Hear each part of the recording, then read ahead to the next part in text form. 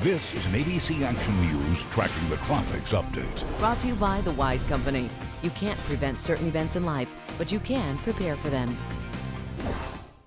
How you doing, everybody? I'm Chief Meteorologist Denis Phillips. Here is the latest on the tropics. We're obviously pretty much historically, at least, in the peak of the Atlantic hurricane season. September 10th is the day you look back at history where things are usually more active, and boy, that's certainly the case this year. Now, there's also usually an uptick in October. Almost always it's the Gulf of Mexico or the Caribbean because that's where the water is warmest, and that's something we also have to keep our eyes on. Outside of that, Florence continues to track to the northwest, but we feel as though down the road this is going to become a threat to the Carolinas or the mid-Atlantic. Seriously doubt it has any impact on the weather in Florida. I guess we never say never, right? Irma was supposed to go up here and ended up south of us.